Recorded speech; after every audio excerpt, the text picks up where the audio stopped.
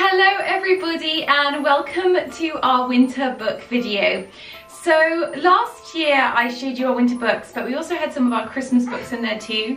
This year it's just winter books. These are the books that are going to be out from now until February for winter, and I'm very excited.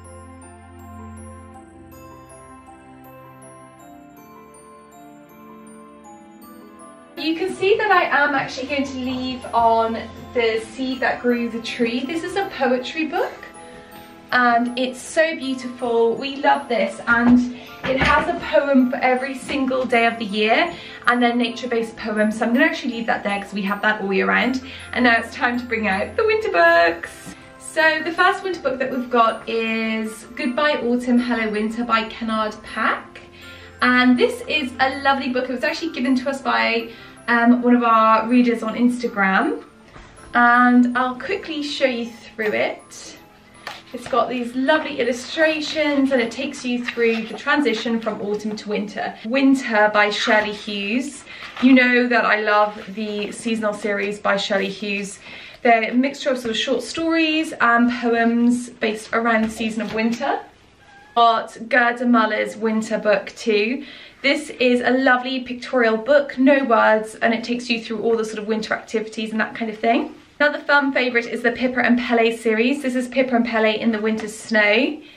This is a lovely little cute book, very simple story, and it's fun for when the snow comes. I thought I'd try out Winter by Allie Busby. We really enjoyed the Autumn by Allie Busby, so we thought we'd give this one a go too. It's a very simple story of going outside, playing in, that was Toby, playing in the ice and the snow, and then having meals inside, feeding the birds, and playing dress up inside. So very good for a young toddler who's just learning about day-to-day activities. I think her series are quite good.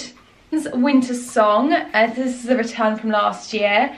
This is a really lovely little story about a little robin and his transition into winter from autumn, and I love this. Very Long Sleep by Noakes.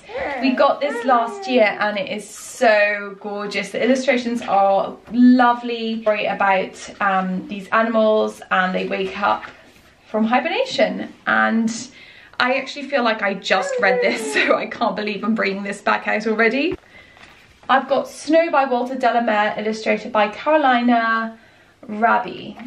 This caught my eye because it is absolutely stunning. Those illustrations, quite Christmassy. You can see this Santa in this one. A quite Christmassy book, but I am actually going to put it on our winter shelves because it talks about snow in a really beautiful way, and that alone makes it, I think, one that will last until February. No Children by Sybille von Olfers. This is nice for slightly this is nice for slightly older children as well. It's a slightly longer story. We have The Mitten by Jan Brett. This is a traditional Ukrainian story, I believe, kind of like a folk style. Nicer for a slightly older child. We have The Gruffalo's Child, which is a nice wintry story with snow and animals. I'm really excited about this book, Sleep Tight Farm. A farm prepares for winter. As you know, we live on a farm, so I'm really fond of books that sort of show our life. And just look at that beautiful picture. It's so stunning. And I think Rupert will adore this, and it'll be one that will grow with us as well. It's got all the activities that we do here on the farm, and it's very beautifully illustrated. Then I've got Winter Dance by Marion Dane Bauer. And this is a really gorgeous chunky board book actually, with a nice story that would do for young children as well. Lovely, lovely illustrations, and just follows the fox around. Haven't read this at all yet, but it looks very promising. So that's Winter Dance. Finally, we've got Winter Story by Jill Barklem. You know I love Brambly Hedge, and Rupert loves the illustrations, so I will use this as a simplified story. He's too young for it, he's only 2, but I love these stories so much, and I look forward to reading them to him as he gets older as well. One of the nice things to remember when you're doing these kind of seasonal books is that your children can grow into stories. So if you've got a storybook here which would work for a slightly older child, well, you know, young child up to maybe 7, you can completely shorten these stories. So you can just say, look, mouse, and just talk about the mouse, whatever, and just make this, abbreviate the story and make it really easy for them to understand. And as they get older, you can start reading the story, and eventually they'll be able to read the story themselves.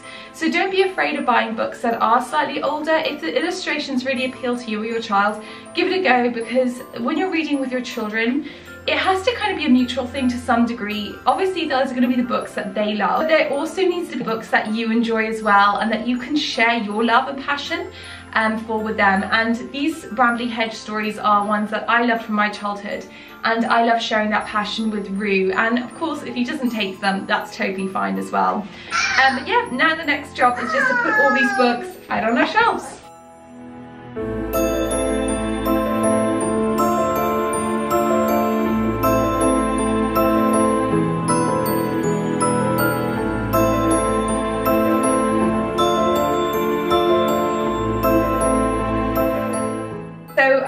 Yeah, I hope you enjoyed this video. I love these seasonal books. They add so much joy, pleasure, and give us a bit of routine and rhythm to the month. So yeah, I'm really excited to dive into those tonight and read a nice one.